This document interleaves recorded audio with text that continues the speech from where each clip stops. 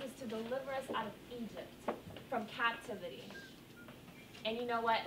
Every single one of you young men have the spirit of your forefathers in you, the spirit of the prophets. Shalom, boys and girls. Shalom. As you all know, next week is what holiday? Passover! Very good. Passover is a high holiday God commands our people to celebrate. It's a holiday about being delivered from captivity and oppression. Okay? We're in America, and guess what? We are in captivity, and we are being oppressed.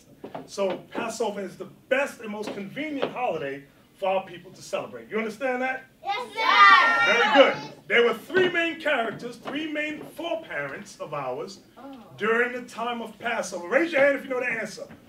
What were their names?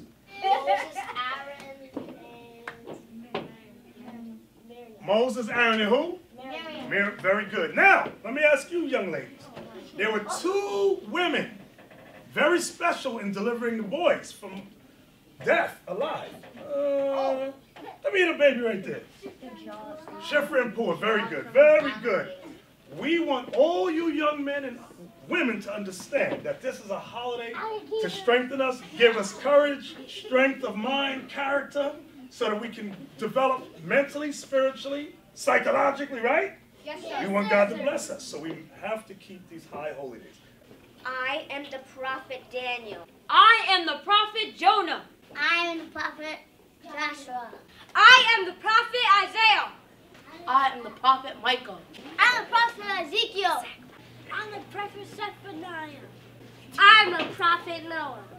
I am Christ. I am Shifra. I am Miriam. I am Pua. I am Sarah. I am Susanna. I am Rebecca. I am Hadassah. I am Rachel. I am Judith. I am Leah. I am Elizabeth.